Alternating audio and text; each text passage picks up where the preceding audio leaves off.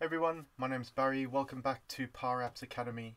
Today we're going to be learning about how to create a reference number. So you might be creating a ticketing app or some sort of invoicing or purchase requisition, anything like that, where you might need a number, a reference number. Maybe it starts with REF and then has 00050 at the end, and then every time you create a new one, it increments the value by 1 on that reference number automatically without you having to do anything or keep track of it. So lots of use cases for this, and so after today's video you're going to be able to implement this in your apps. It's relatively simple, so it shouldn't be a long video, so hopefully stick with us to the end. And don't forget guys, please subscribe to our channel over here.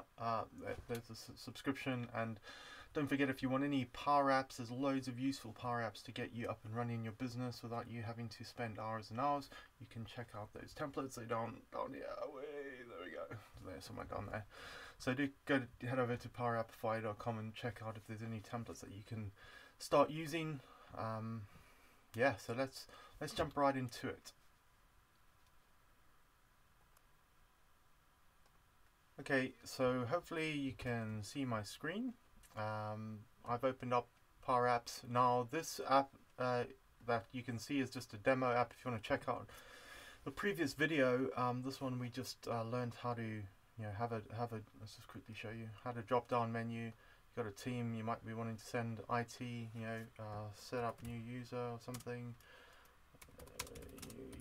and then you would maybe want to attach a file. We learned how to attach a file over there. You can attach one, and then you can submit that, and that would send off an email to that team based on whatever your selection is. Okay, so that's the basis that we're working on. Now we are thinking about, actually we want a reference number. We want to have a particular reference number that we want to add on here.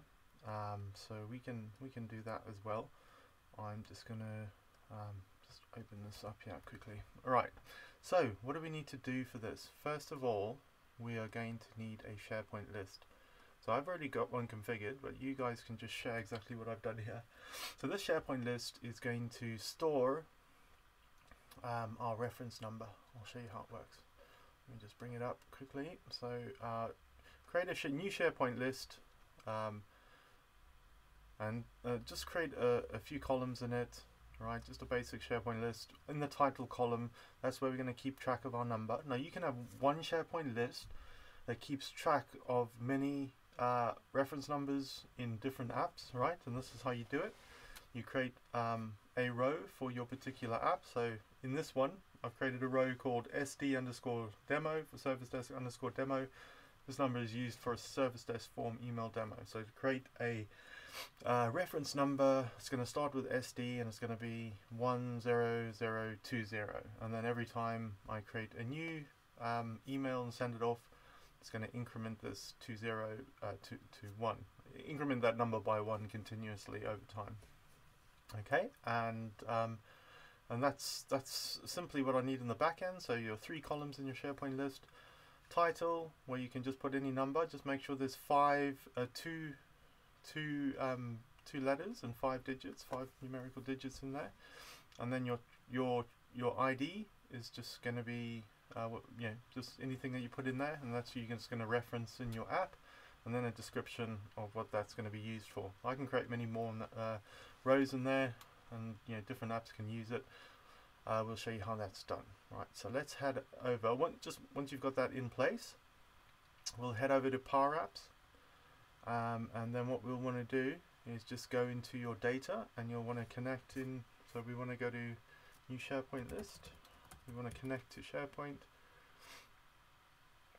I'm going to add data source, SharePoint. There we go. There it is. Connect on SharePoint. I'm going to hit on I know what it's in this SharePoint site, and I'm just going to, I know it's called, what is it called? Tracking number. Okay. So whatever you've called it, you'll select it in there, and we'll connect to it. Okay, now you can see I've connected to that SharePoint list. So now I'm able to access that SharePoint list from within my app, which is exactly what I want. Right, now what am I going to do? So we want something called ticket number, so we're going to add in just the basics here. We're going to put in a new text box. We're going to call that ticket number, like that. And we can't see it because we've got a black background and it's black text, so I'm going to make that white text. There we go, ticket number. And we want to have another text label next to it over there, and let's make it yellow just so we know that's our ticket number in there. So we've got our text in there. Right, what else do we want to do? Just make it maybe look pretty. Just put a rectangle around it. Rectangle, just to make it look nice and highlight it that this isn't going to change. There we go.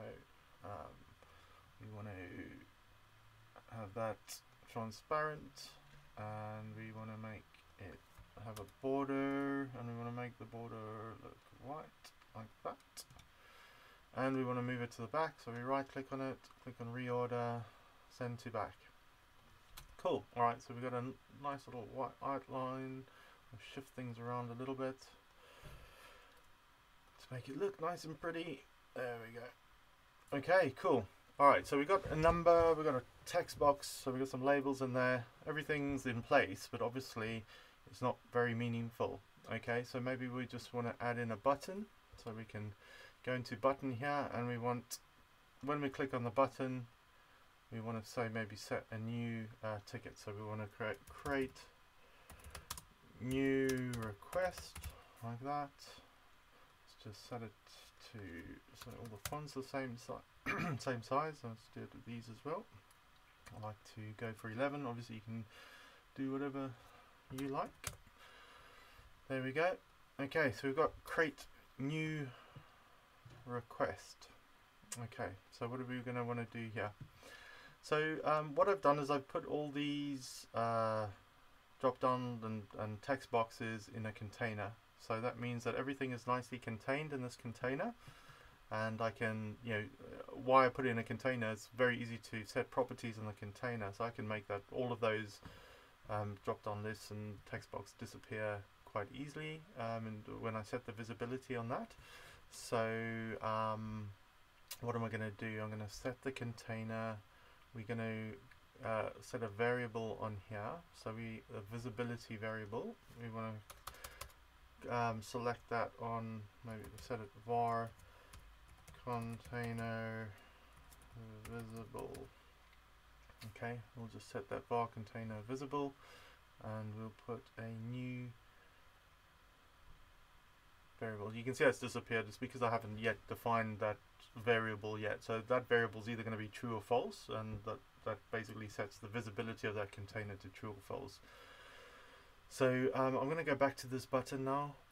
So it's got no code on the on select, so when I click on the button, this is the code that it's set. So we're going to we want something that sets the container visibility to true on click.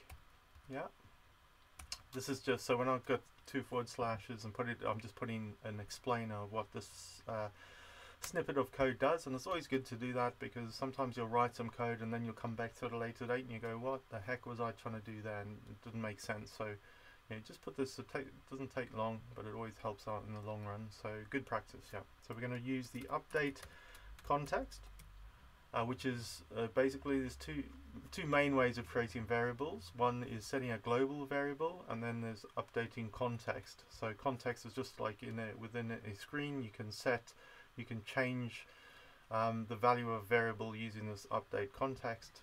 So that suits us.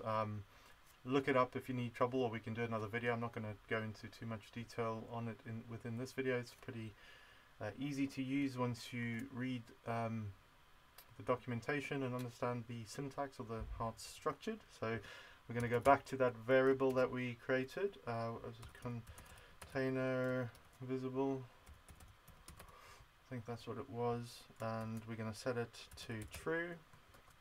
Close the curly brackets and close the brackets, So when this is clicked, we're going to set the value of var container visible to true, and then yeah, so that's what it's going to do.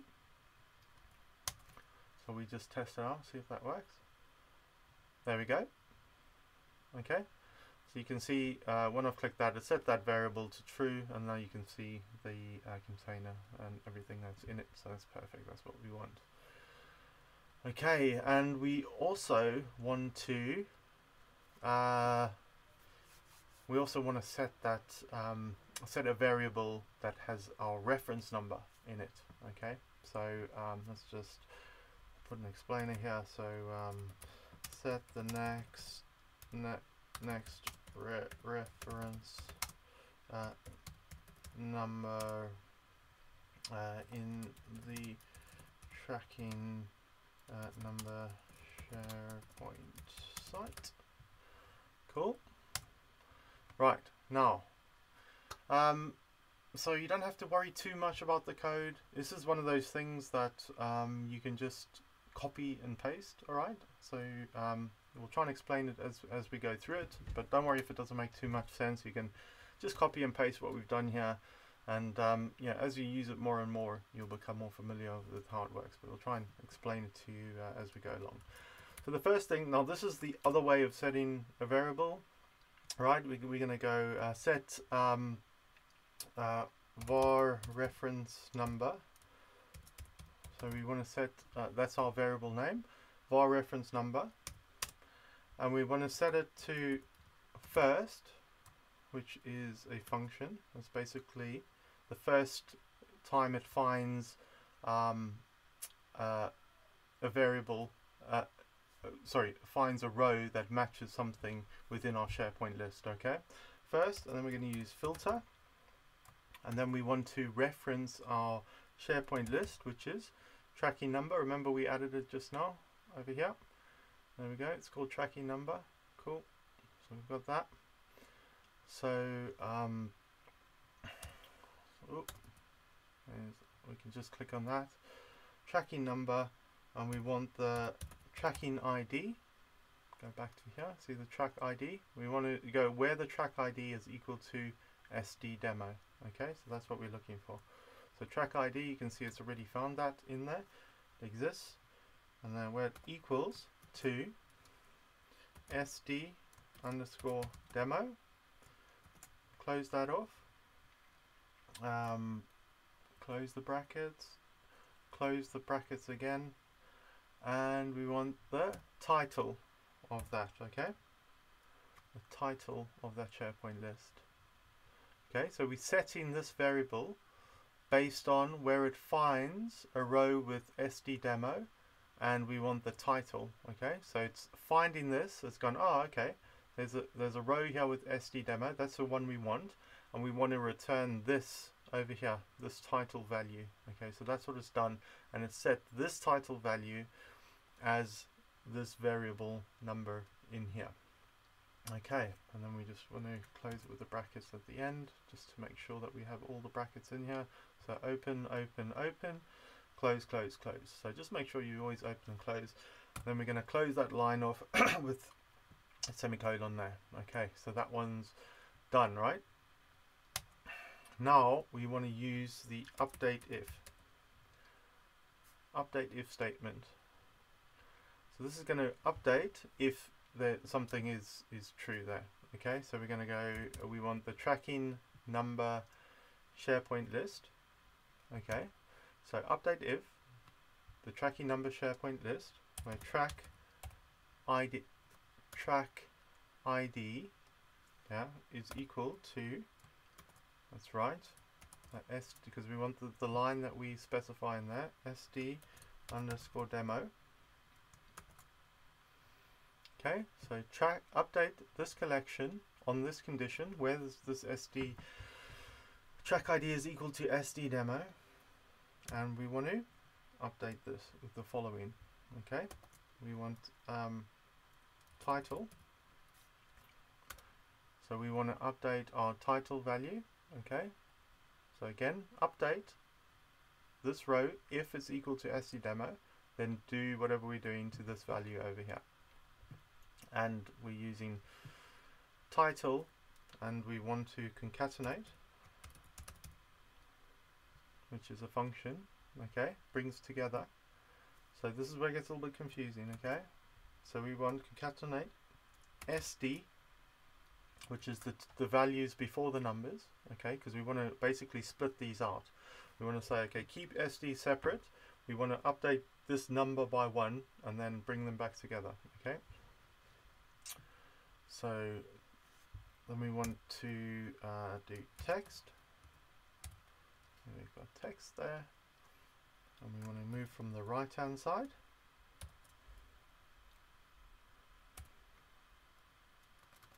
Sorry, right. And we want our var reference number. Hopefully this is going to work. Yeah. 5 from the right. Okay, this is working out how many numbers there are. And then we want to add 1 to that number.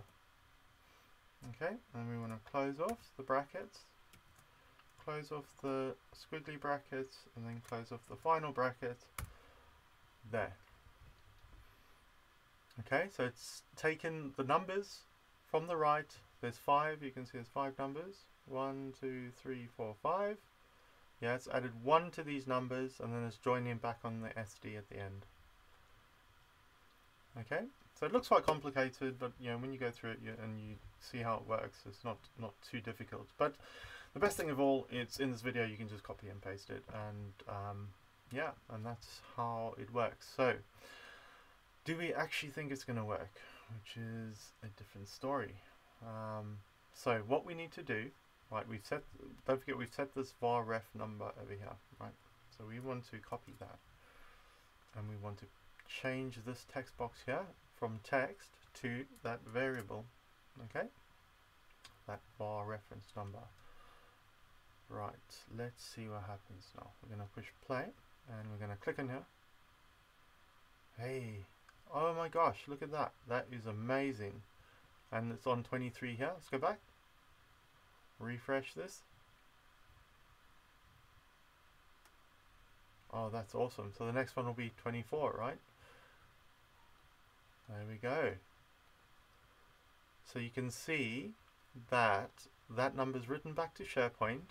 So it doesn't matter who opens the app at whatever point, it's always going to use the next one, and it's not going to get stuck and use the same number twice. So that's really handy. I use this a lot, and hopefully you guys can use it as well. And yeah, so let us know what you think in the comments. Don't forget to smash up the likes. Don't forget to check out powerapify.com for your templates, and we will be back with a new video sometime soon. So stay tuned. Don't forget to hit up the subscribe button as well. Thanks for watching, guys. We'll speak to you soon.